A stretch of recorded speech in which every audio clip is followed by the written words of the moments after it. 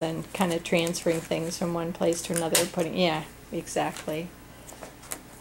And you could say, if you want, once we take our I don't know if I'll use it, but we take our documentation off our boards and some goes here and some goes there.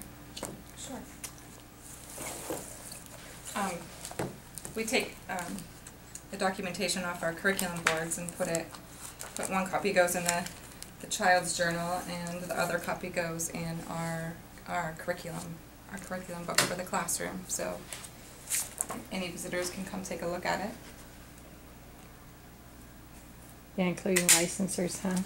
Licensors, other teachers, other parents. Parents can see other kids' work that they're working on.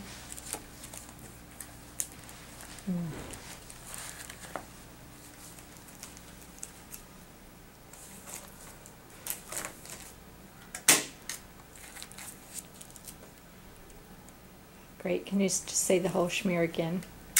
Yes.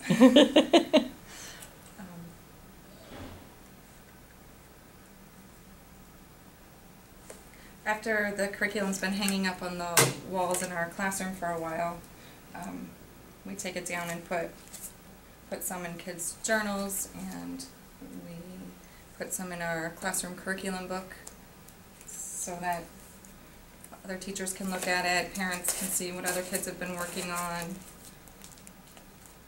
the kids can see what they've been working on that's getting reflected back to them. Pretty different than filing it away in a drawer or entering the assessment information, isn't it? Yeah, significantly so.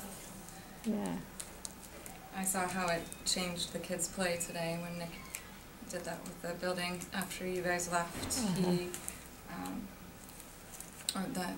Senna and Clive and Olivia built this giant house and they played with it for the entire 40 minutes because they talked about it for a minute.